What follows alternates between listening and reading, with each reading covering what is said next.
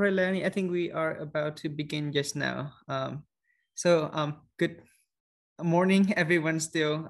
Thank you so much for joining us today. For those of you who didn't join us earlier, we are in our session 2, which is celebrate the impact, the contribution of immigrant and refugee community here in Oregon. If you are here in the first panel, you may hear a few points where the panelists mentioned that we have many immigrant and refugee here in Oregon who had training or education in their previous country. And now they are here, they have all of these talent, the skill, but there's not a concrete system for us to utilize those skills to support that our communities, but also having them support back to our state. So in this workshop, we have 2 parts. The first one, we have Leonie from the American Immigration Council to give us some data on what that community look like here in Oregon, how's that contribution look like, and a few ideas on how we can serve the community better. And in the second part, it will be a panelist featuring community leaders who get involved in this issue, where they can share more about their experience working on advocacy for this issue in Oregon. So with that said, I will just let Leonie kick us off. Leonie? Wonderful, thanks so much. I am going to attempt to share my screen. So 1 second, please.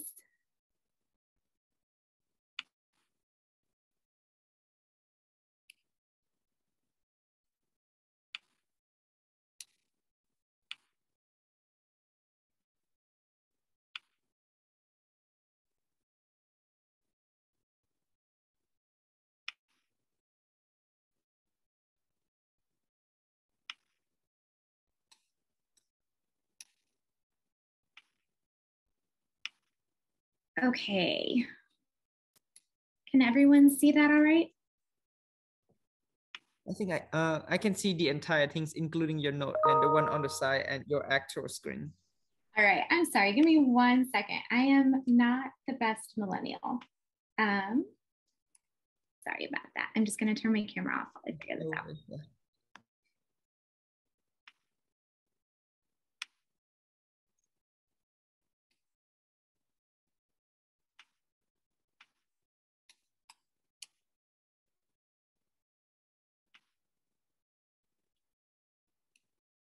Okay, is that any better? Yeah. Excellent. All right, well, thank you all for sticking with me. It is a pleasure to be with you here today. And I just wanna extend a heartfelt thank you to Senator Jama for having this symposium for the 2nd year and for inviting me to come back to celebrate with you today. So once again, my name is Leonie Garcia Torres. I'm the Deputy Director of State and Local Initiatives at the American Immigration Council. And for today, I'm gonna start off with a quick overview of who we are at the Council. I'm gonna give a quick note on some of the trends we see nationally, and then I'm gonna dive in to the Oregon specific data on immigrants and refugees. So who are we? Many of you, especially if you were here last year, may be familiar with our body of work as New American Economy. But in January of this year, we had a really exciting development where we merged with the American Immigration Council. And so what that meant is that we brought over our powerhouse research and state and local initiatives and paired it with the council's impressive advocacy, litigation, and organizing capabilities that they've had for over 30 years now. And so now as the New American Immigration Council, we're prepared to empower and help newcomers at really every stage of their journey to belonging, from arrival to citizenship and full belonging in all of our communities. And we're really working toward 3 main goals. The first is a fair and just and humane immigration system that works for all Americans. The second is a country that understands that immigration is one of America's greatest competitive advantages. And the third is inclusive communities where everyone who calls this country home can thrive. And so our state and local team is new to the council, but not new to this body of work. We were established nearly a decade ago at New American Economy, as we saw this real desire from state and local leaders to be more proactive in approaching immigration within their own communities, especially as we saw it falling apart at the federal level. And so now we're in more than 100 communities in over 35 states in every region of the country, from Michigan to Maine and California and even Oregon. And our state and local work really focuses on three main pillars. The first is at the local level with our municipal, community, and civic leaders. We do this in a number of ways, including partnering really closely with local communities to be more inclusive and welcoming to the immigrant and refugee communities. We also work at the state level. We're really excited to work with TAC moving forward. We work with governor's offices, with statewide departments, with state legislators, and we were proud to work with the folks right here in Oregon to help pass the Office of Immigrant and Refugee Advancement in the last session. And then the third pillar of our work is really with the business community. Through chambers of commerce and business coalitions, we're able to bring the business voice along and make the economic case for why making sure that we are inclusive to our immigrant and refugee communities and make sure that our policies are really working is so important. And so we use this research to quantify exactly how immigrants and refugees are an economic asset at every level of our economy in every community. And then we use that narrative to bring together leadership across the aisle, across industries, across sectors, across cities and states to really make the case that we need immigrants and refugees for this country to thrive. So let's jump right in. I'm going to start with a pop quiz. If you had to guess, how many major metro areas would you say grew in this country without any new Americans? So the answer is actually 0. None of the major US metro areas would have grown without immigrants or refugees in the past 50 years. So what we're really saying is that immigrants and refugees are already a fundamental part of the national conversation around innovation and recovery. And even with high unemployment at the height of the health crisis, we still saw workforce shortages in critical sectors. And the fact of the matter is that our nation and Oregon specifically are facing workforce shortages and demographic changes. Our country is growing older, and what we've seen is that 10,000 baby boomers are reaching retirement age every single day. And that includes 1.32 million Oregonians who are approaching retirement age, which means that fewer immigrants are left in the workforce. And we also know that new American population is increasing at the national and at the state level. In Oregon's workforce, immigrants and refugees are more likely to be of that prime working age, which we define as ages 16 to 64, than their US foreign counterparts. And that allows immigrants and refugees to participate more actively in the labor force and contribute to the economy as taxpayers and consumers. We also see that new Americans, including refugees, are helping us fill major gaps. So nationally, 78% of new Americans are working age compared to 62% of US foreign residents. But despite immigrants being less in overall share in Oregon, which is 10% versus about 14% nationally, the working share is actually higher at 80%. And people of working age are critical for filling many of the workforce shortages we've seen. So despite all the volatility we've seen in the past year in the labor market, we're still seeing industries and sectors that need workers, and we're hopefully turning a corner. So you might be asking yourself, where are Oregon's new Americans plugging in? In the state, we found that new Americans aren't just filling critical workforce shortages. We also see that nearly 15% of immigrants and refugees hold a graduate degree compared to 13% of US born Oregonians. And we also see that 28% of immigrants and refugees have less than a high school education compared to just 6% of the US born population. So what does this mean? Because immigrants and refugees are both more likely to hold an advanced degree than their US born Oregonians and more likely to have less than a high school education, they're really uniquely positioned to fill gaps across the skill spectrum in critical jobs from crop production and service industries to STEM, like engineering and software developing. In fact, while immigrants make up 10% of Oregon's population, they represent 17% of the state's STEM workforce. And so we're seeing how immigrants and refugees are really plugging in some of these critical and in-demand fields. But new Americans aren't just workers, they're also business owners. Nationally, immigrants and refugees are more likely to be entrepreneurs, generating $88.5 billion in total business income every year. And some of our nation's largest employers were actually founded by immigrants or their children. A recent council report found that nearly 44% of Fortune 500 companies were founded by immigrants and refugees or their children. And these companies are a strong driver of job creation. In the last fiscal year, these new American Fortune 500 companies brought in $7.2 trillion in revenue. So if that were a large world economy, it would come in just behind China and the United States. And new American Fortune 500 companies also employ 14.8 million people, which is a population that would rank as the 5th largest state in the country. And numbering just over 26,000, immigrant and refugee entrepreneurs in Oregon are making a huge economic impact right here in the state. These are business owners, big and small, from one man or one woman outfits to companies with thousands of employees. And immigrants and refugees are critical members of our workforce and our communities, contributing more than $1 billion in state and local taxes. That goes towards funding our schools, paving our roads, making sure the lights stay on. They also hold $11 billion in spending power that can be reinvested into local economies through consumer spending, like eating out at restaurants or going to see a movie or going shopping. And when we zoom in to look at the likely refugee population in the state, we see really similar trends.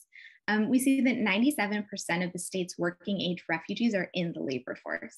And they're contributing not just socially and culturally in our communities, on the PTA, as state senators or as our community board members, but paying $128 million in state and local taxes and holding $1 billion in that spending power I was just talking about. So where are we seeing gaps? We know that many of the largest industries in our country require a certificate or an occupational or professional license. And that's true for some of Oregon's largest industries as well, like healthcare and social assistant, or local government, which includes K-12 education and manufacturing, among many others. And we also see in Oregon, as we do in many states across the nation, that there's a growth in demand for workers who have certificates or these occupational and professional licenses.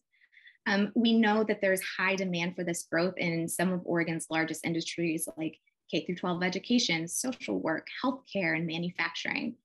And while we know that immigrants and refugees are already helping us fill many of these gaps, oftentimes punching above their weight when it comes to representation as compared to their share of the population, there's still a lot of gaps and a lot of barriers in place that don't quite allow for the full participation of all of our community members in some of the highest in demand fields. So what our analysis has found is actually that Oregon has a huge opportunity to tackle the skills mismatch, which we often talk about in terms of brain waste. We found that more than 32% of the state's immigrants and refugees are college educated workers, but they're employed in occupations that do not require a bachelor's degree. And so they're really working below their level of skill and education. And of that 32.4%, 15% are working in healthcare and social assistance, 10% are working in manufacturing, 7% in education, and nearly 6% in transportation and warehousing.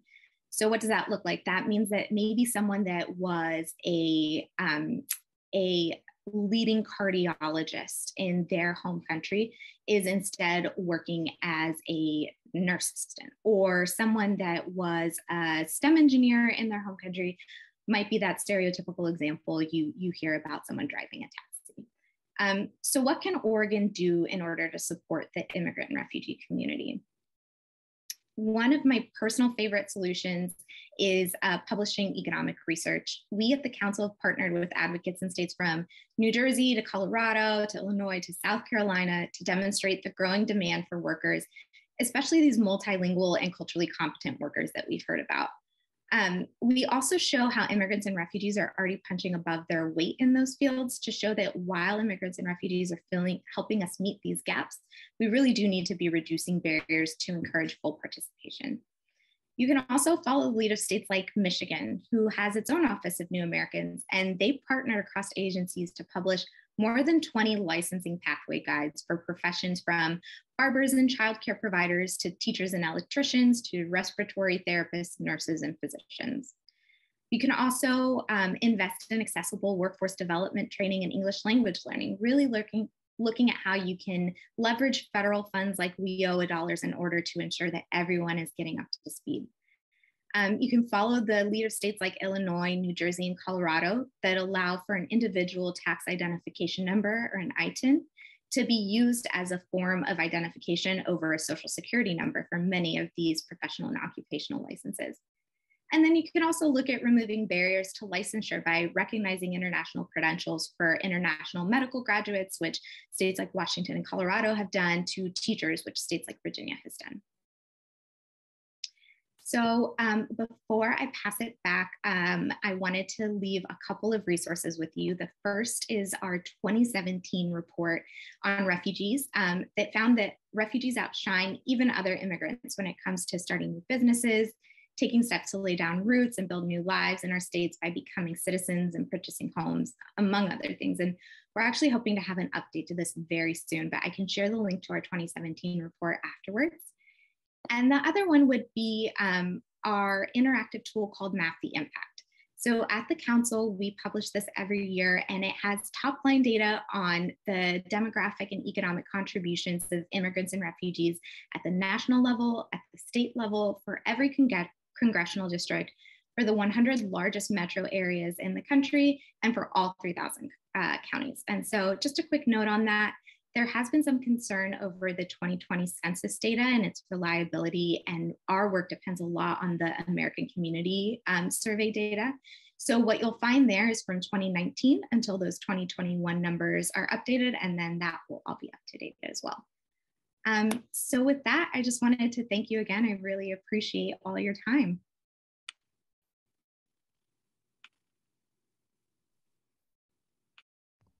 Thank you so much, Lenny. I know that we have a panel right after you, but I also want to give the space to the audience. If anyone have any clarifying question about the data that Lenny just presented, or any follow-up question on the information you just heard. So feel free to put them in the chat, or just raise your hand, or go and mute it.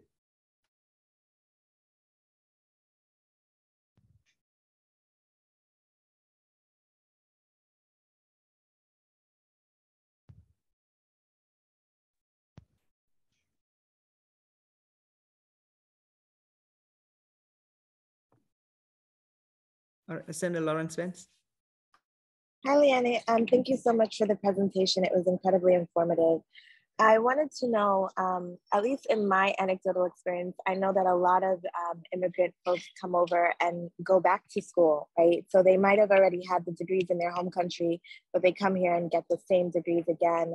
And I think about the weight of student loan debt on them. Do you have any data that talks about you know, the student loan debt that immigrant and refugees are carrying, and ways that we're helping to alleviate that debt for them? That is an excellent question. That's actually not an area we have delved into yet. And much to my research team's chagrin, I will be taking it back to them and seeing if that's something we could look into in the future. But thank you for raising that.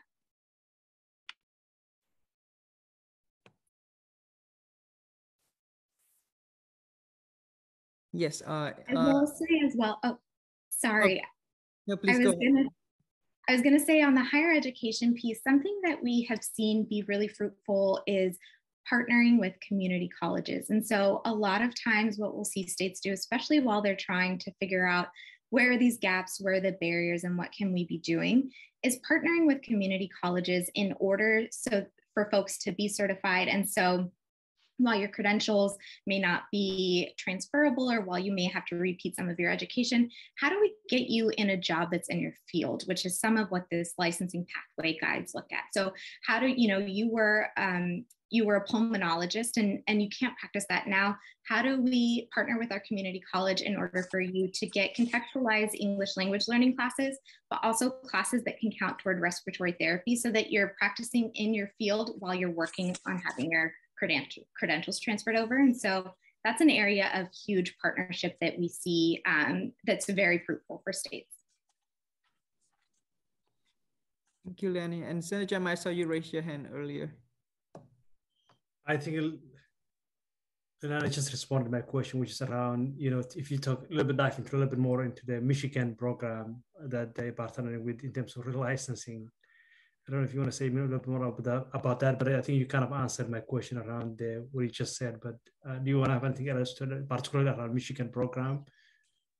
Absolutely. And so Michigan is unique in that their Office of New Americans was established by a Republican governor, and they have a very specific workforce focus. So much of what they do is workforce focused. They've worked with their Michigan Works local, it's like local workforce boards, in order to ensure that those WIOA funds that I mentioned, which is, I cannot do it justice, but for the sake of this conversation, a pot of federal funding, and that can go toward things like English language learning. It can go towards job training and skills matching. And so that is something that our refugee arrivals have, because they are employment authorized and they can avail themselves of those resources. Another thing that they did were those licensing pathway guides that I mentioned. And they've also worked really closely with folks to pass bills that make sense. So they had what they called their barber bill. And it was because they heard they had a large Chaldean community who were barbers in their home. Obviously, when you're fleeing your home, you don't always grab your certification or anything that shows all the hours. And so they were able to basically do a self-attestation, and then able to use a small amount of hours, basically OSHA training, things that they would need in order to be up to code here in the US, but not to have to repeat everything to get their cosmetology license. So that's one thing that they've done as well. And then those pathway guides, again, you were a nurse, a registered nurse in your home country. How do we get you on the path back to that field? By posting an in-depth licensing guide. And I can actually share a link to those with Ken, so we can share that with all participants, so you can get a sense of what's possible for the state. Thank you, Leonie. And to answer Leila's question as well, yes, after the event, all of the related material, including presentation by all of the workshop today, will be mailed out to everyone who signed up on Zoom. Any other question for Leonie?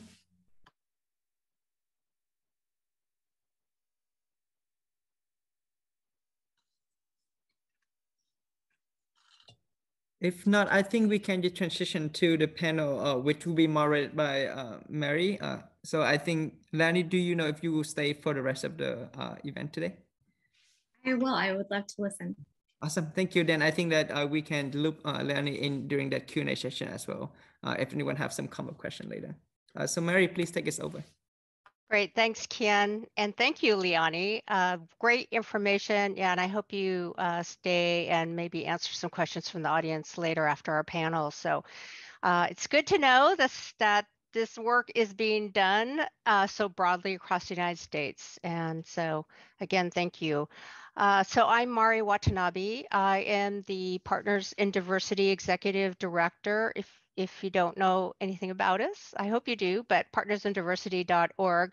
And OCAPIA, the Oregon Commission on Asian Pacific Islander Affairs, is a part of one of the 4 advocacy commissions. And I served on that well, we did this research that I'm going to talk to you about today that actually Leonie did a great job in bringing up a lot of information on already. So Partners in Diversity, we actually work with employers to help them with their recruitment and retention of professionals of color. And so back in it was earlier than 2017, about 2015, we were hearing a lot from our employers that it was very hard to recruit from our communities of color. So we wanted to really learn doing scientific research why that was. So we embarked on this project to really find out how employers could better recruit in the communities of color and really helping identify and removing any barriers for these employers and our communities to meet. So during that work, we actually worked with the Migration Policy Institute in Washington, D.C., and that report identified that there were 55,000 immigrants and refugees living in Oregon with at least a bachelor's degree. And so I think the information that Leonie gave us is more updated than what I have, but still the same issues from that most of our skilled labor from immigrants and refugees are not being taken advantage of and are contributing to the brain waste, as mentioned, and also to those places that the state and federal government love, which is taxes, and adding to that, because if these people were all working at their credential level, then there would be more tax dollars being put into our state and local government. So one of the outcomes of the research that we did was led to Senate Bill 855, which passed bipartisan in 2019. And it was a bill that Senator Dembro led this to really ask the licensure boards in Oregon to find faster pathways for immigrants and refugees with advanced degrees to get recredentialed. And so it was wonderful that that passed bipartisan at a time when we weren't passing a lot of things bipartisan. And so, but over the last 2 years, not a lot of advancement has been made on actually these creation of these faster pathways.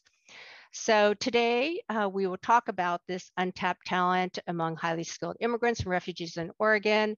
To do that, I want to introduce our panel of leaders. So Andrew McGuff, who is the CEO, Executive Director of Work Systems here in Multnomah County, Lisa Waymuller, who works for IRCO, and Nura Mbagari, who is with Portland Refugee Support Group.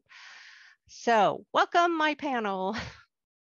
So first I want to just let all of you just give a quick high-level overview of your organizations so that the audience can really understand what you do to contribute to our community. So Andrew McGuff, who is on the call, can you briefly talk about the work that Work System does to help connect people and jobs? Thanks, Mari. Good, still good morning, 3 minutes to everyone. Thanks to Senator Jama for inviting us and to Kian for coordinating all this. This is a great topic, and we've been working on it for a number of years. So Work Systems is, I think, Leanne mentioned it in her presentation. Work Systems is the Portland Metro Workforce Development Board, which means that we're designated by the governor in consultation with local elected officials from Washington County, Multnomah County, and the city of Portland to receive certain pots of federal and state money to help improve the quality of the regional workforce. So our job really is to coordinate those federal and state resources with local dollars, with philanthropic dollars, to invest in communities in our region to help them acquire the skills that they need to be competitive in the labor market, to support regional business. And then the flip side, by doing that, the idea is that we're producing highly qualified people to fill the needs of regional industry and help them grow and prosper. So one of the primary responsibilities of our board of directors is, in fact, to develop a regional workforce plan, which not only sort of lays out how the money is intended to be spent, but it also identifies priority populations that our board wants to serve in our community. And I'm happy and proud to say that for many, many years, amongst those priority populations are refugees, are immigrants, are people with limited English skills, because not only are those populations that can really benefit from these investments and services, but we also see the incredible value that they bring to the community, and that trying to build on those skills from their home countries, we think is an economic imperative. As Leanne pointed out, the percentages and the numbers don't lie, they're growing. Immigrants and refugees come with incredible skills and incredible perspective that we think really enriches our community, and is a community that we want to continue to focus and work on. And I'll get into some specifics later, but in general, that's our job, is to coordinate those resources and to invest them in individuals to help support themselves, their families, and the regional economy. Thank you, Andrew. So Lisa, IRCO is a beneficiary of the grants that Work Systems distributes. Can you briefly talk about the workforce programs that IRCO manages to give to give our audience a better understanding of how your organization and work systems work together.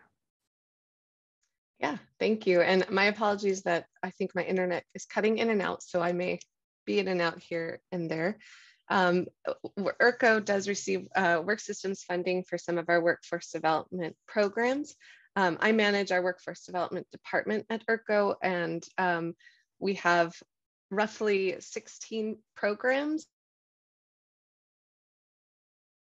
that provide workforce development, and the funding comes from work systems as well as Clackamas Workforce Partnership for the Clackamas region and Washington County. So we're serving the metro area with workforce development in areas that are sometimes industry specific. So finding our participants with job placements as well as career development and training opportunities in certain industries, and providing support along the way so that barriers are reduced and success is obtained through our one-on-one individualized support. All of these programs are designed around a model that is guiding our participants with setting career goals, and that can be long-term and short-term, identifying and overcoming those barriers, creating action steps to reach those goals. And some of these programs are connecting with employers and building a bridge into a network and mentorship with industry, local industry professionals to develop their skills and talents alongside our participants. Yeah, and that's kind of an overview. Great, thank you, Lisa. Nura, so you are with the Portland Refugee Support Group. Can you give us a brief overview of the work that your organization does? So, hi everyone, I'm Nura Magbari, and as Mari said, I'm with the Portland Refugee Support Group. So a lot of the work that we do is post-resettlement work. And when we formed about 6 years ago, we came together and noticed that once the refugees were done with the resettlement process, they would basically, be running around lost with regards to what do I do next. And they were used to a lot of hand holding and everything was done for them. And then suddenly they're on their own. And we quickly realized that there was a deeper issue than just, language barriers or not knowing where you're from. There's this deep trauma that refugees face and deal with on a daily basis. And that trauma is one of the largest barriers when it comes to success for the refugees here in this community, particularly the adults. And so what we do is we have multiple programs that work with our clients to not only address the trauma piece, but through psychosocial programming, we partner them with community members that become friends with these families. They become lifelong friends. One of our mottos is sit down for a cup of tea, and we build trust. And we want the partnerships, the community, the volunteers to work with our clients to help guide them through the systems that this country has and which are continuously changing. I mean, as someone who's been here most of her life, I still struggle sometimes. Just a law changes and you don't even know, and you're still working based on the previous law that you thought existed or still existed. We have community classroom where we work with refugees in not only learning English, but that, the kids working with the kids to do better in school, working with the districts to help deal with refugee children, especially those that struggle with different mental health issues, PTSD, anxiety, depression, based on the things that they've been through. But when it comes to the workforce, we have had a lot of difficulty with the very thing that we're talking about today. And that is, we have very highly educated, highly qualified refugees, doctors, dentists, nurses, engineers that are working as cooks and taxi drivers and whatever it is. And you can only imagine the effect of that on their mental health and their psyche when it comes to being something which was considered a very respectable and dignified position, and suddenly you're washing dishes. Many people obviously will work and do whatever it takes to help their families, but it's not something that's sustainable, particularly in the increasingly expensive state that we're living in. We are currently licensed with the state to help with licensing and re-credentialing of Afghan refugees. And it's quite the process. It's lengthy, it's difficult, but we're doing our best. And of course, that funding right now is just for Afghans. It's not helping the dozens of other refugee backgrounds that we currently serve. So I'm really excited with the work that Senator Jama and his team are doing. I think it's very important that we recognize the skills of the refugees that you all obviously are doing, and bring them into the workforce with the skills that they have, and helping develop. And we have ideas, and I've worked with DHS on these ideas a lot, and it's just the funding piece. If we can get that funding piece in, I think that we can make a bigger impact in the refugee community. Great, thanks, Nura. So there has been some other programs between work systems and IRCO that were done to help implement kind of a fast track program, so that to get some of our immigrants and refugees back credentialed in their line of work. So Liesl, a few years ago, Work Systems did one on immigrant nurse recredentialing. So can you describe that program and including like where the participants came from and how you outreached, and then the outcome of that program? Yeah, absolutely. Thank you, Mari. And Nura touched on a lot of the issues that are dealt with in this program as well. There's a comment in the chat too about a former program at Clackamas Community College. And so I want to acknowledge that that program was kind of the model that we took with Work Systems to create a program that initiated in 2016. It took a year and a half of infrastructure and program development to get to a point where we could start our first cohort in 2018. So it's not an easy program. And like Nura mentioned, it takes a lot of funding. It is a very expensive project. It ranged from a cost per participant from $16,000 to $22,000. So it's not cheap. And with kind of the comment in the chat and our discussion, it has seen different iterations of success and development and loss. And a lot of that is because of the funding that comes and goes. And I think the big lesson that we can gain from these experiences is that funding needs to come from multiple sources. It needs to be creative, and it needs to have buy-in from state, needs to have buy-in from employers, and it needs to have buy-in from community organizations to sustain an active and ongoing program. But with that in mind, I'll get into the details. So we started the first cohort in 2018, like I said, with a year and a half of planning, which involved curriculum development, curriculum approval by the OSBN in order to be a viable training program for the nurse reentry program. We had 2 consecutive years of these cohorts. The first cohort had 16 participants. The second cohort had 15. And they represented 15 different countries and about 21 different languages.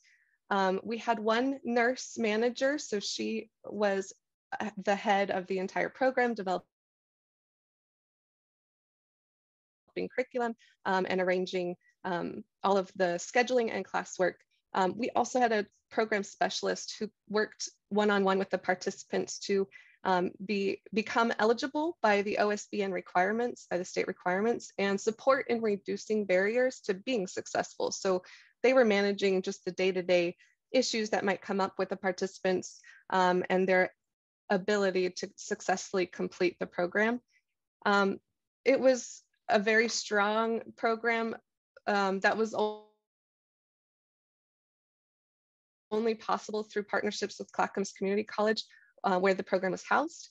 And it had 2 weekday evening lectures that were from 6 to 9 p.m. So it was in-person setting. It was allowing our participants to have full-time day shifts if they needed to provide for their family while they were in the program, which was 90% of our participants. And then they had also 1 evening of lab work in Clackamas Community College's really great lab that they offered. So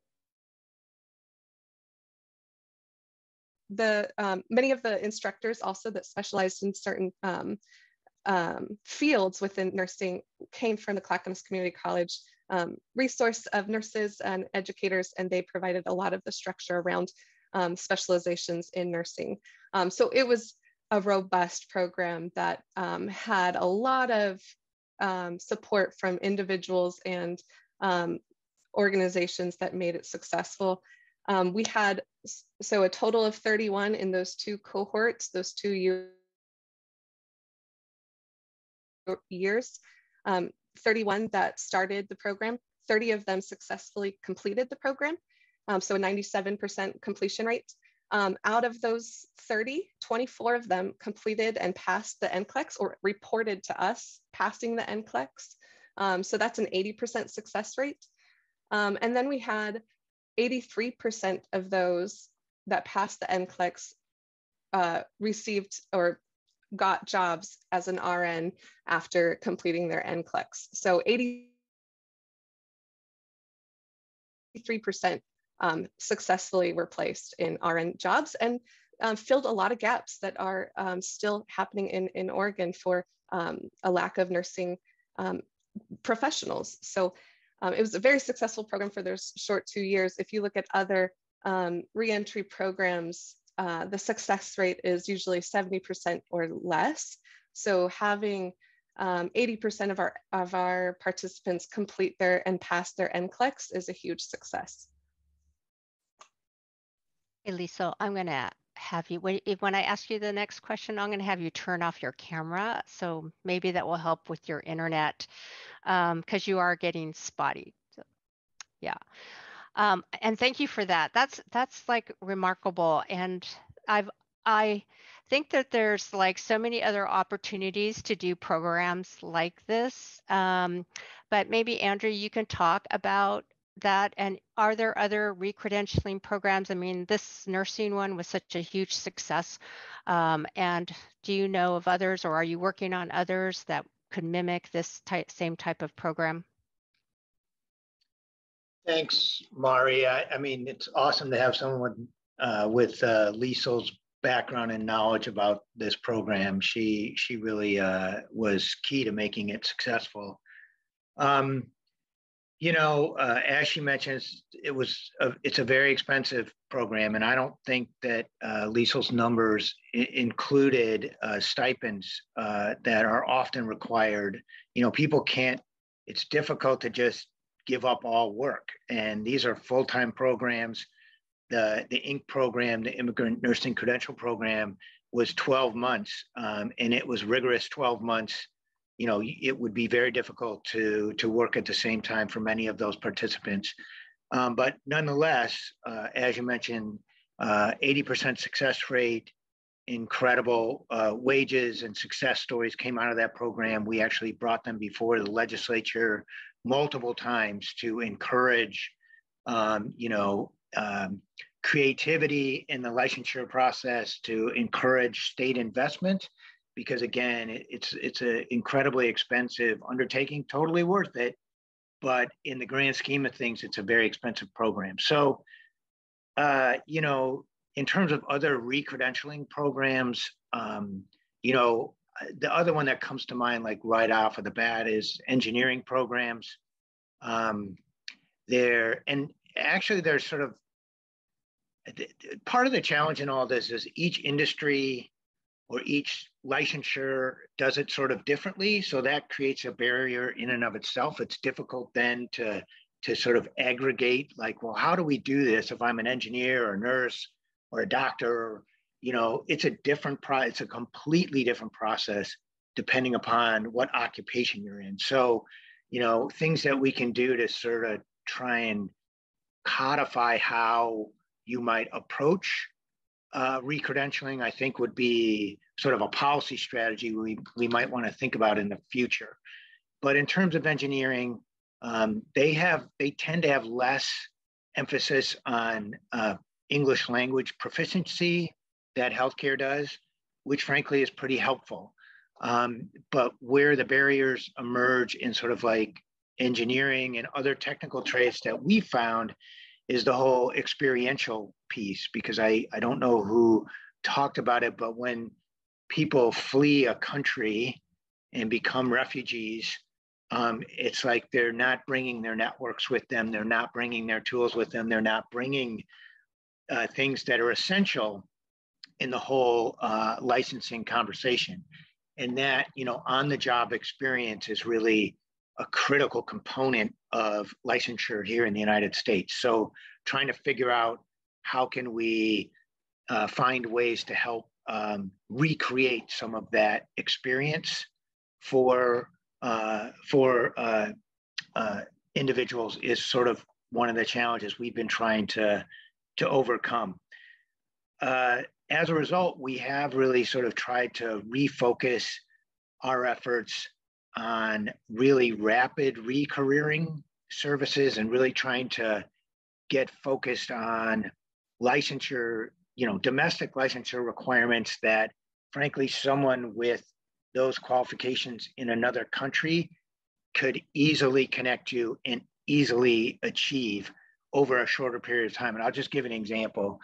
CDLs, commercial driver's licensing. We've done a program recently, it's called Driving Diversity. And we work with the waste hauler and recycling industry in the region to really customize the skills and the training that are needed for individuals to get involved in the recycling industry. And these are really good, high-paying jobs. And typically we can get someone licensed and skilled within 12 months. So it doesn't really help on the re-credentialing end, but it does help on the domestic credentialing end, which frankly might be faster and cheaper and a better option sometimes, rather than trying to, you know, sort of fight these licensing requirements, because it can be a fight. As Liesl mentioned, it was a year and a half. And the other challenge is that you don't just have like sort of state requirements and state like industry people. Many of these licensing requirements also have national expectations. So you're not just working at the state of Oregon, you're working at, you know, the US government at the national level. So it just creates a layer of complexity. And finally, I would just say, we have also really invested a lot in our community colleges, particularly in what we call vocational English language training, so VESL. And it's really trying to provide English as a second language training, but contextualizing that within industries and occupations within those industries. So it's a way to help people who have limited English proficiency, which happens to be one of the greatest impediments to getting relicensed here, but it helps them focus those English language skills on the occupations and the industry that they're familiar with in their home country.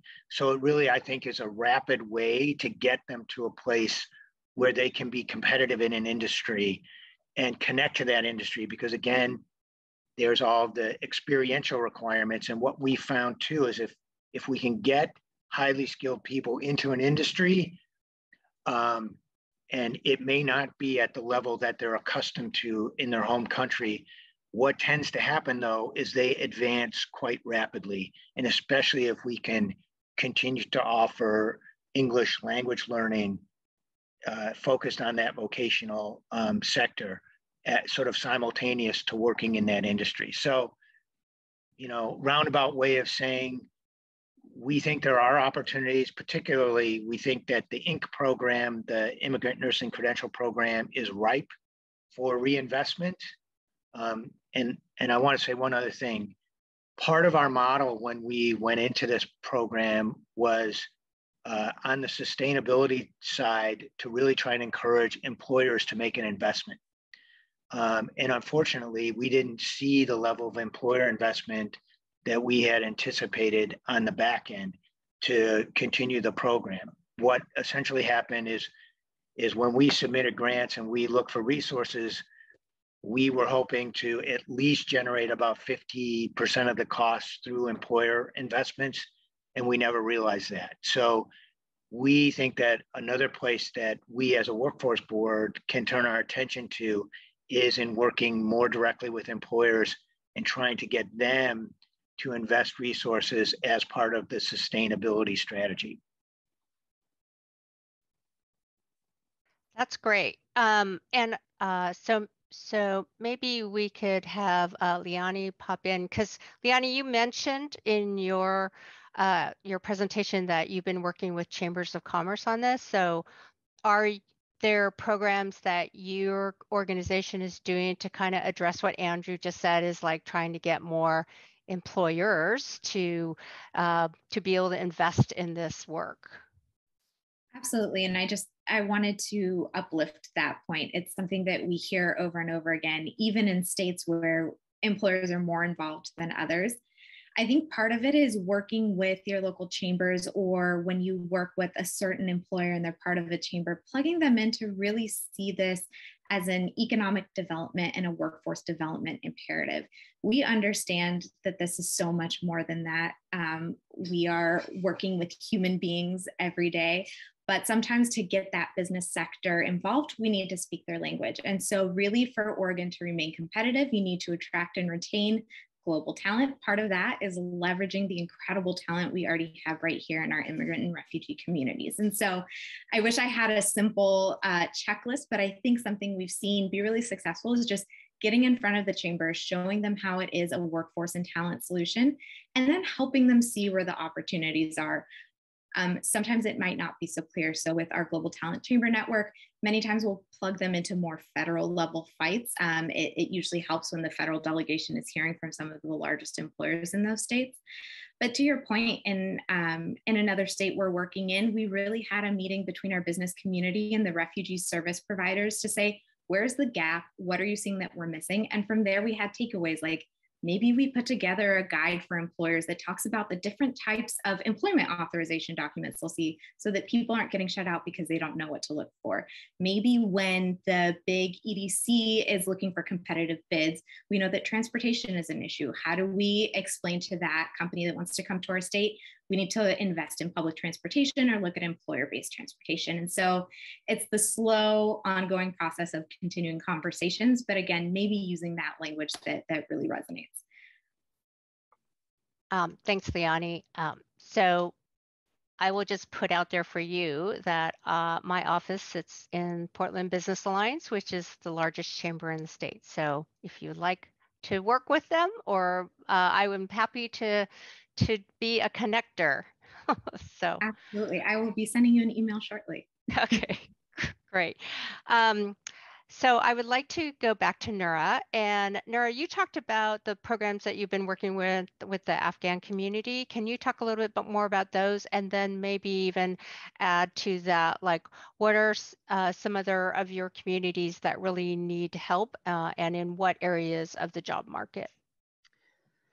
So the current relicensing and credentialing programs we're working with different agencies depending on what the job is that the Afghan refugee is currently seeking or what their background is in.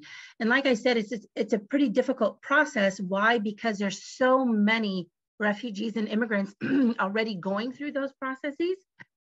Excuse me. And there are immigrants, someone had mentioned it earlier, the difference between an immigrant and a refugee. There are immigrants who come to this country with money. And so they get almost, they have an advantage in terms of how quickly they can get through the credentialing process versus others because they don't have to work. And when you have to work a full-time job to support a family while you're trying to study for these exams, while you're trying to fill out the paperwork, while you're trying to save up $3,000, $4,000, $5,000, which is the cost of a lot of these programmings, it becomes nearly impossible. So for the Afghans, we have funding to help, but that we have hundreds of Syrian, Iraqi, Somali, and different families that we serve already that don't have access to that funding. We do have some partnerships which are allowing us 5 to 6 clients a year for free, but given the huge number of refugees that we serve, it's a pebble in a bucket. It doesn't do, I mean, it's helpful. I'm never going to look a gift horse in the mouth, but it's nothing. You know, I want to see legislation and at the federal and state level, look at a cost comparison about how long it takes a refugee family to get out of the welfare system. And that cost versus investing in 1 year of training, like Andrew mentioned, where you're covering their costs for their living, covering the credentialing, covering their training. You know, we have a family, for example, I have a family of 6. They've been with us for about 5 years now. When I looked at the numbers between their TANF and their food stamp, they're at $120,000+, okay? Had we invested about $50,000 in that family in the first year to help cover their costs of living and food on top of the training, creating nurses, re-credentialing a doctor, we're looking at $180,000 to $200,000 job a year. On top of that, we want our clients, we work with them to give back to the community. We tell them, you know, when you get a job, when you start feeling more successful, that's when you come and share your knowledge, share your expertise, and donate to the organization to help other refugees like you. We're looking at a holistic model here, not just money and jobs. It's so much bigger than that. And I think that's where people need to really understand, and it has to resonate with our leaders, that if we don't look at this from a holistic perspective, we're just going to keep dumping money into programs that eventually are deemed too expensive, or you know, we don't have the capacity or the capability to keep running the programs. I think an 80% success rate is absolutely incredible. Kudos to you, that nursing program. I honestly, that's extremely impressive, Liesl. Great work there. But like you said, the program stopped. So the language we need to speak is not just about the financial piece, right? We actually have to look at the overall impact of these community members when they're in a healthy mental health, a state of mental health, right?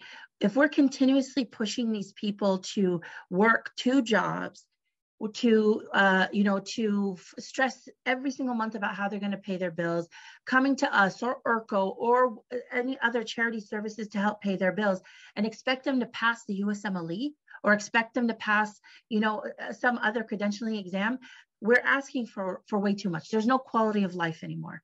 And we end up seeing, and we see it among our refugee clients, depression, anxiety, and they just want to quit. They're like, fine, I'm just going to live on welfare, but they don't understand that's going to end eventually. Right? There's that explanation piece. One thing we do at Portland Refugee Support Group is also empowering women and creating and helping create small businesses.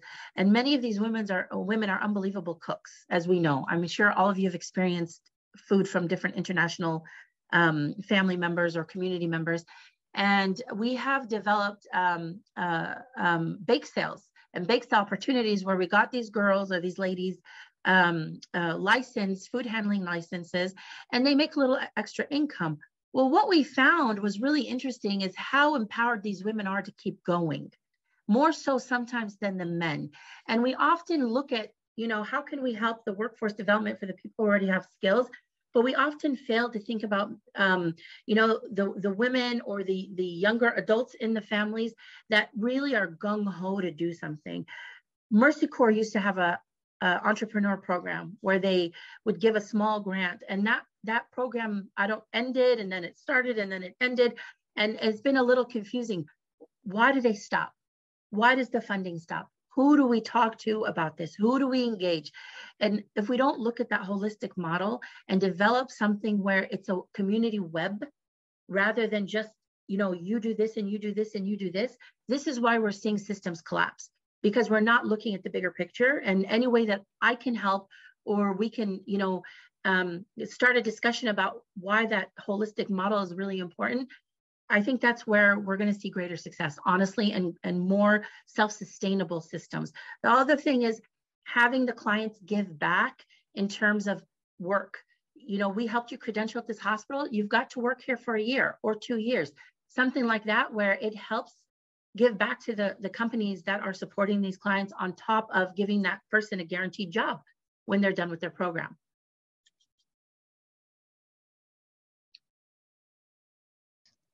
Nora, I think I'm going to have you run for office. Thank you for that. And I agree with everything you said. I think that that's one of the things I see, and not just in the workforce arena, is that funders like new programs. So why don't they keep funding the ones that are really successful? Sometimes I wonder that in my sleep. So I actually wanted to ask Andrew, you know, the new $200 million that the state is putting together, like, where do you see like that money being able to help this recredentialing work? I think it's a great pot of money potentially for this kind of work. There's about $90 million that of the $200 million requested by the governor and approved by the legislature for competitive grants. And they're competitive grants focused on 3 industries: healthcare, manufacturing, and IT. So all places where I think there's a number of opportunities for refugees and immigrants and recredentialing. A lot of these resources are intended to increase the diversity in those industries as well. And when we first engaged in the immigrant nursing credentialing program, that was one of our, the opportunities that we spoke about was refugees tend to represent people of color, underrepresented communities, and it's a great place to make sure that those communities are provided opportunities in these industries. So I would say that keep your eye out. What I have heard is the state on June 24th is going to issue about $9.8 million in competitive resources, primarily for capacity building for smaller community-based organizations who are interested in building their workforce development chops, if you will. So it's an opportunity, I think, and those are state dollars. So they'll need to be spent sooner, but the requirements are such that it's really about helping organizations to build capacity. Subsequent to that investment, sometime maybe later this summer, we should see about $80 million come out for these specific programs related to healthcare, IT, and manufacturing, with not only trying to fill needs within those industries, which I think recredentialing could do, but also with a focus on underserved and underrepresented populations. So I think it's perfect for this community, and we, being Work Systems, would be more than happy to partner with organizations or provide advice or input or whatever might be helpful to folks who are interested in applying for those dollars to help make sure that some of those monies come to our community, and also come to our community in a way that really helps meet the needs of immigrants and refugees. So I think that's a great spot to think about in the future and to keep our eyes on in the future. And again, I put my email and stuff into the chat. I'll do it again. But if people are interested in getting some additional insight, or I'm happy to share, it will be a state issued RFP though. But I'm more than happy to help partner or provide advice as needed, but great spot to look for resources. Lisa, do you know if ERCO is applying for some of these programs? And if you do, what are some of the programs that they are going to be trying to get grant money from the state on?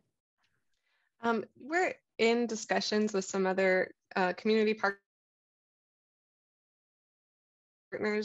community colleges, and workforce development boards about programming like this one. We're nowhere near a development stage, but we are looking into the funding opportunities and partnerships that can support this. With our cohorts, we had an advisory board that helped also to kind of build connections into the industry and build the support that we needed. One of the major obstacles is clinical placements with that type of program, and not the same for other industries, but I think on-the-job training that clinical placements offer is really essential to having that network in the industry, being able to build skills while on the job. It was also really important. But in Oregon, the clinical placements are incredibly competitive, really difficult to obtain. We were lucky to get them, but it was very difficult to get. And that's where that employer partnership and buy-in is really important, because without it, we could not have completed a successful cohort without that clinical. And so that employer buy-in and ownership of parts of this program is really important. And that's where, some of the governing boards could be essential in moving the needle and, maybe requiring some participation in these types of programming, because in order to grow the workforce, they need to offer those workforce slots. And kind of, along with what Nora was talking about with the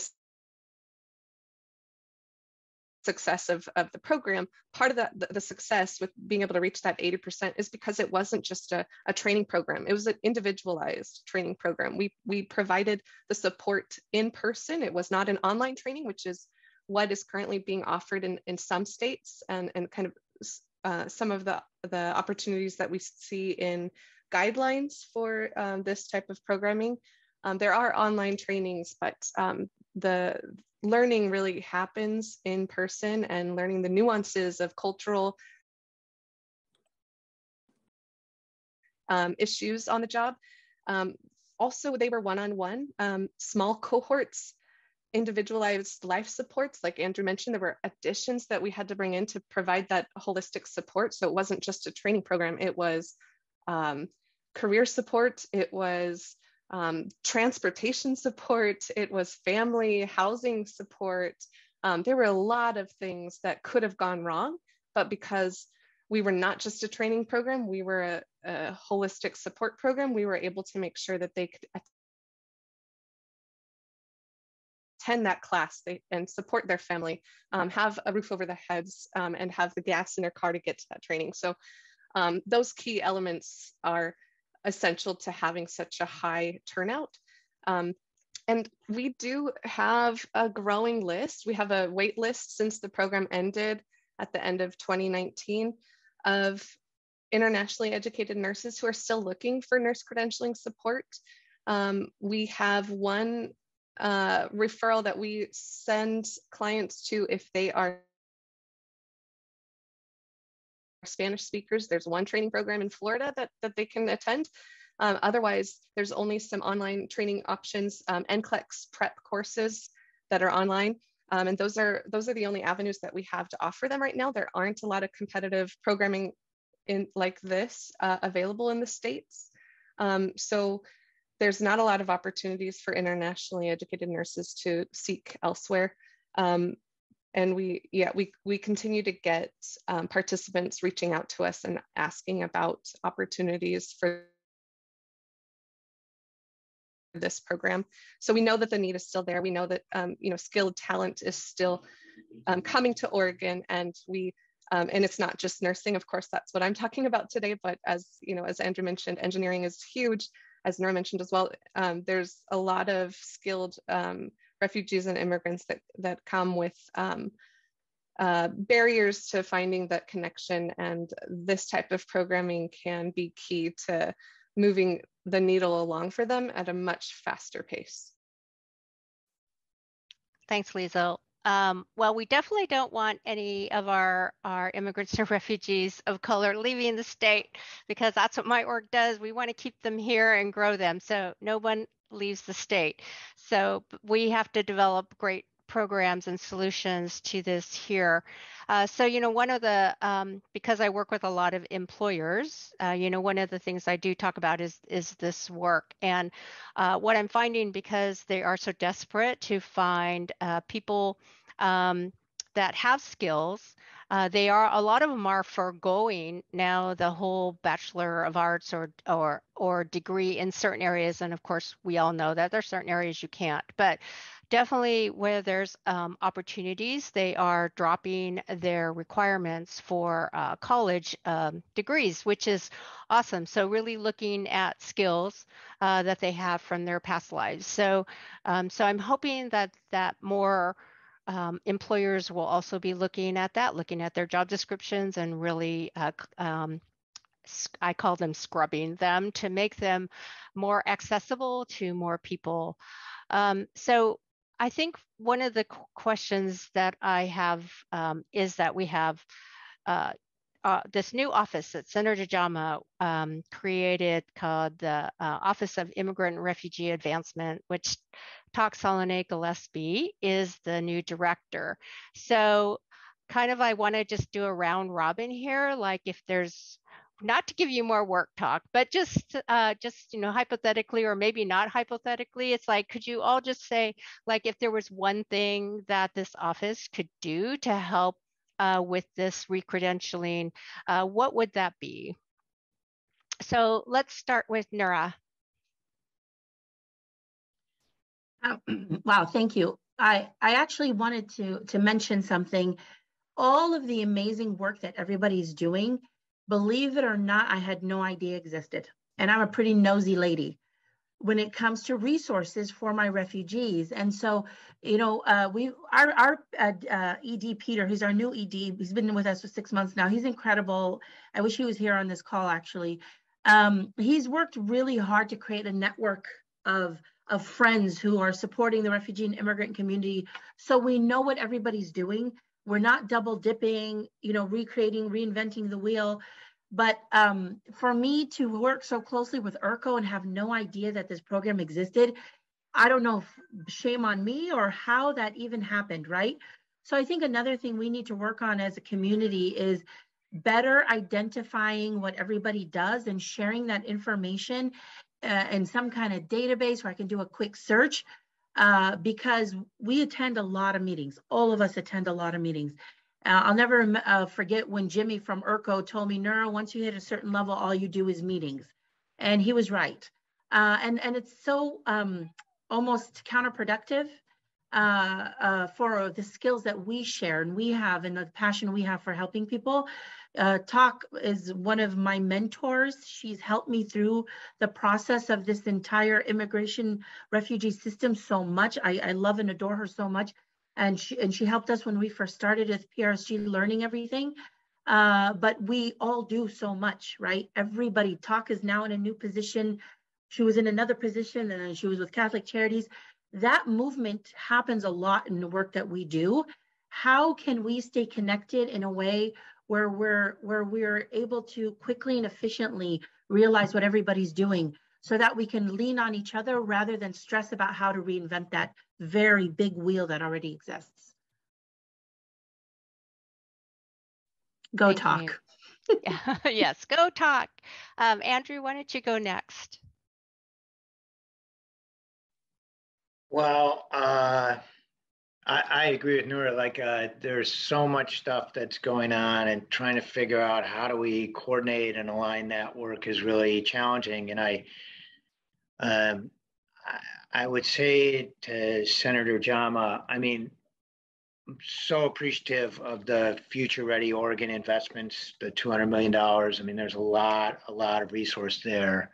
I mean, it's once in a generation resource, to be honest with you. I've been doing this work for nearly 30 years now. I don't like to admit that, but I have been.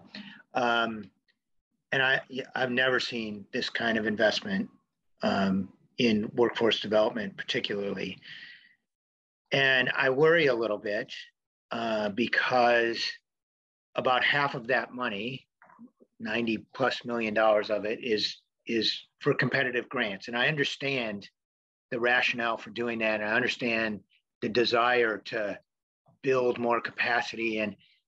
But the Immigrant Nursing Credential Program is a good example of a great program that at the end of the day, we couldn't sustain. And I worry that we're going to make this once in a generation investment potentially And, you know, come 2026, when the money from the American Rescue Plan goes away and the general fund money goes away, the question's going to be, well, where's the money?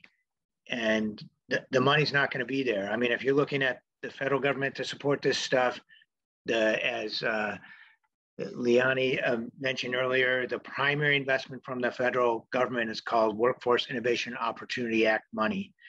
That money has declined more than 50% over the course of the last 10 years, and it's on a downward trajectory. So states that are going to rely on that money are not going to be able to solve these kinds of challenges. So I would encourage the legislature and any committee that's focused on, you know, the use of this FRO money and has a particular bent, whether it's an immigrant population or whatever that might be. We need to make sure that when those competitive grants are awarded, that they are in fact going to serve the communities that we've prioritized for service in the state, and that includes refugees and immigrants in our region, and that there is connectivity between sort of the ongoing workforce enterprise, acknowledging that there's challenge to that and things need to be better.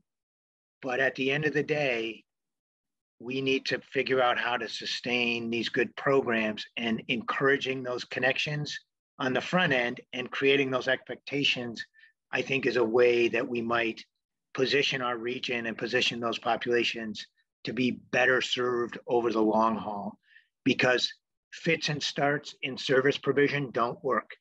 It takes time, effort, expertise, money to just figure out how to organize these things and to create the community connections that are essential to bringing in those populations that we know we want to serve. I mean, Nura, I would look at you. I know that it's the same at IRCO, is that the most important thing is that relationship with that individual, to help them feel trust and a level of comfort to work with you, to help them help themselves, or help you facilitate them helping themselves. That relationship is critical, and it takes time, and it takes effort, and it takes resources. And really making sure that we're building and sustaining that capacity, I think, is really, really critical. And we have an opportunity, but I think having some legislative oversight there would be really helpful. Thanks, Andrew. And yes, very important, sustainability. So Lisa, I'll have you go next, and then Liani, I'll have you close this out. Great, thanks, Mari. And I would echo what Nura and Andrew have been talking about.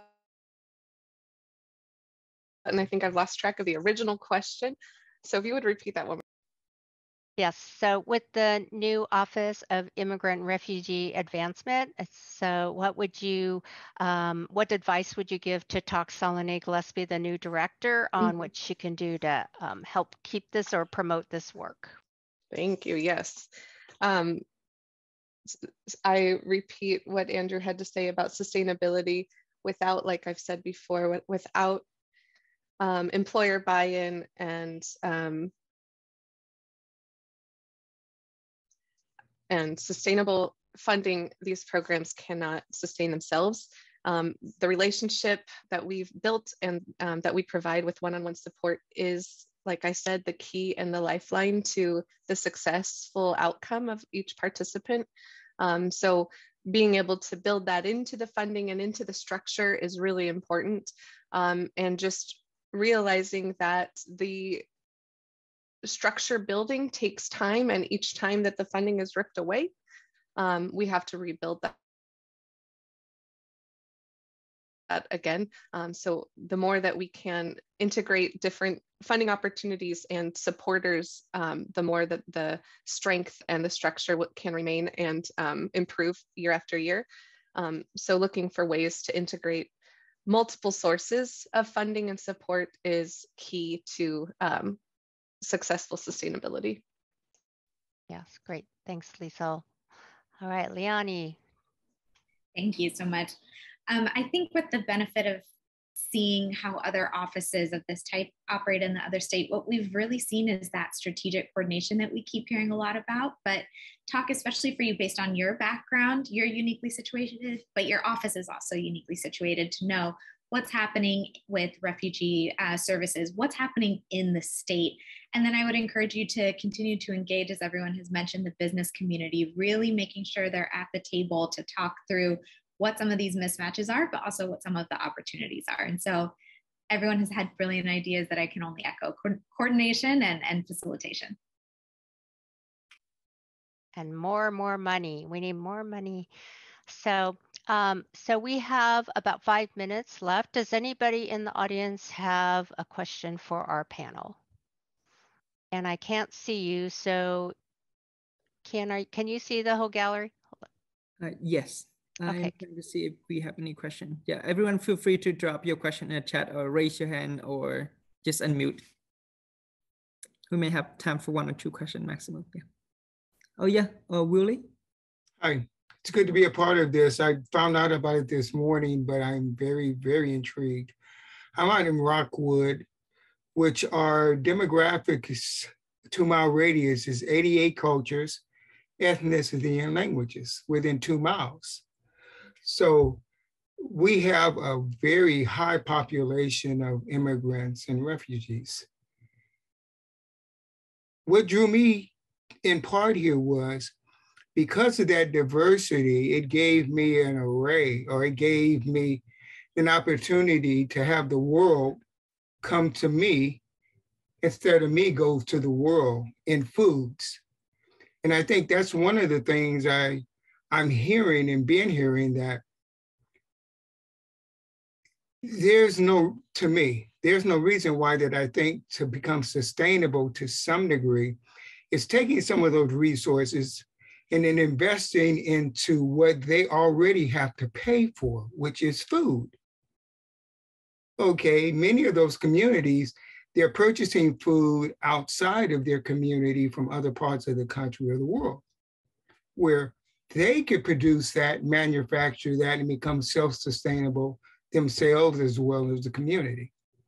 So I love what I'm hearing. I'm somewhat surprised of the diversity of it, but sustainability has always been a problem with funding at the beginning. If you have a 2 to 5 year window, you automatically should know it's not going to be there.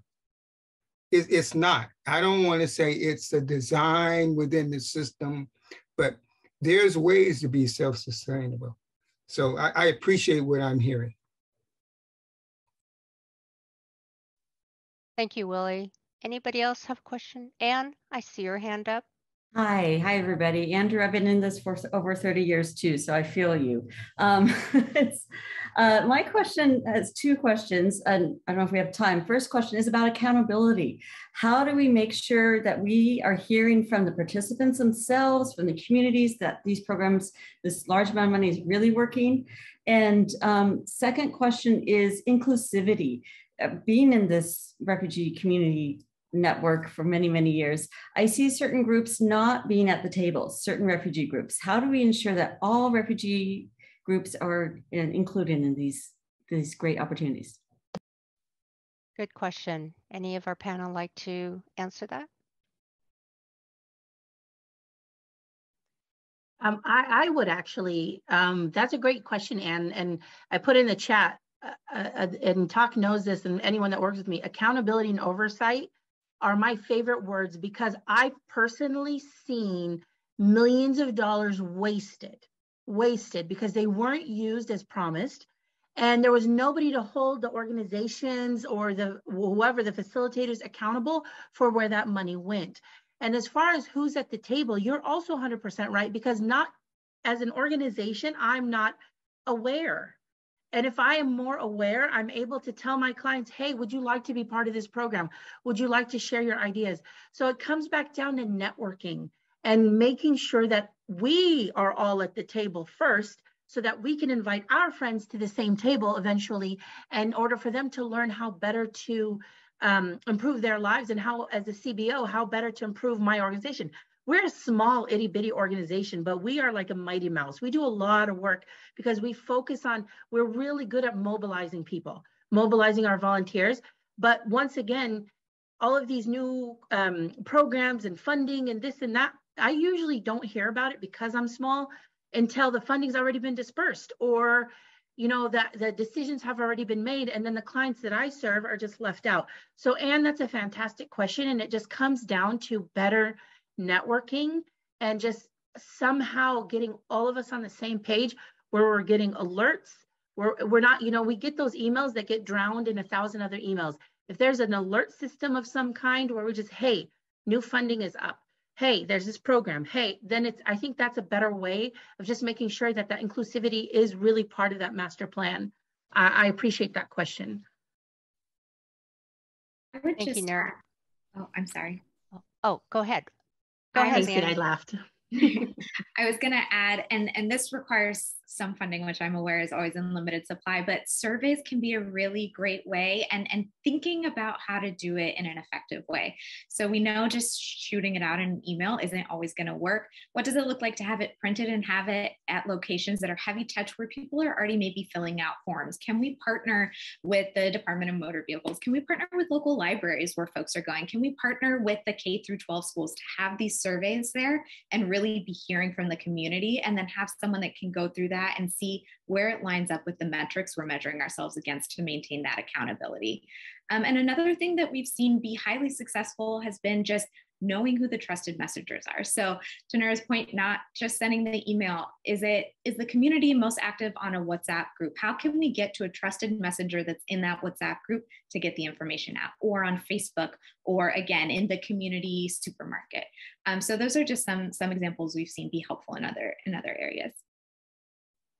Thank you, Leonie. And thank you, panel. We are 2 minutes over time, so I'm going to have to let all of you go. But thank you so much for your insights and wisdom and all the work that you're doing. And Nura, welcome to the rest of us. It's like I hadn't heard of your organization either, so very glad to meet you and hope that we can do some work together in the future. Talk, you do have your work cut out for you. So I'm going to turn this back over to Kian.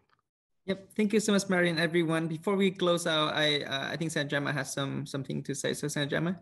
No, thank you. I think someone with similar name is actually in the chat room just use some language that I don't approve. So it's just FYI, that's not me. So I just want to let you know that.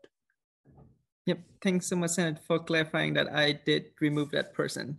Thank you. But with that said, thank you so much again, Mary, for moderating the panel, Leonie, for your presentation, and all of the panelists for such an insight and informative conversation. As I mentioned earlier, after the workshop, I will send out a follow-up email to all of the everyone who registered with the relatable presentation, including the slide that Leonie mentioned earlier and the contact info of all the panelists. So yeah, thank you so much, everyone. With that say, we will take 8-minute break, and we will come back at 1:05 for our next session. But thank you so much again, all the panelists.